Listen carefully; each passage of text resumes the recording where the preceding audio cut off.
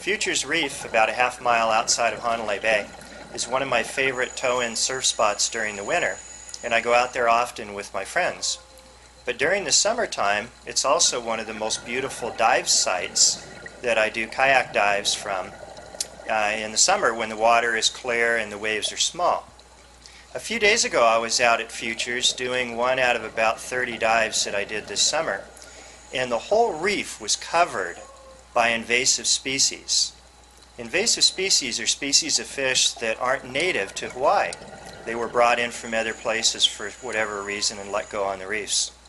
The reef out there at Futures the other day had over 1,000 taiapi on it, a small yellow fish with blue stripes called a snapper. This fish was brought in from Tahiti and let go a number of years ago. This fish eats our native fish eggs. Having too many of the taiapi on the reef is really bad for the overall health of the reef, and I must have seen well over 1,000 on this hour-long dive.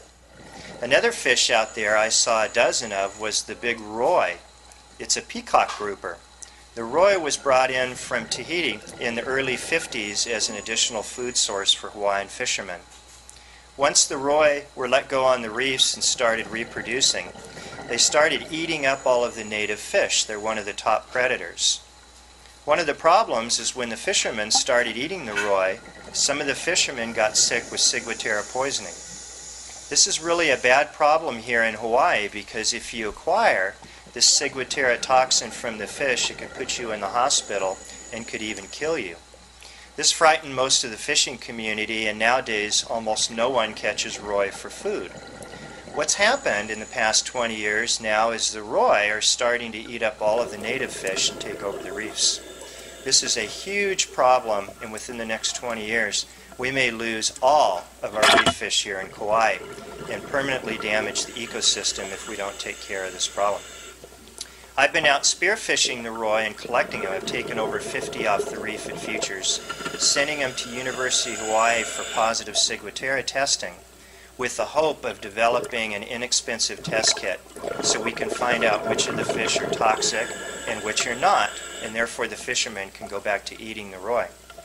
One roy will eat 20 to 30 reef fish a year, and the roy can live to be over 10 years old. You can do the math on that. One fish can eat over 300 native reef fish in their lifetime. And if there's 500 or so that live out on these reefs, they could decimate the entire reef fish population within the next few years. We really need a lot of help on this roy eradication problem. We need more divers out taking the roy off the reefs, and we also need more ciguatera studies so we can find out which of our fish are healthy to eat, which of them we can't eat, so therefore fishermen can go back to feeding their families with this large predator fish.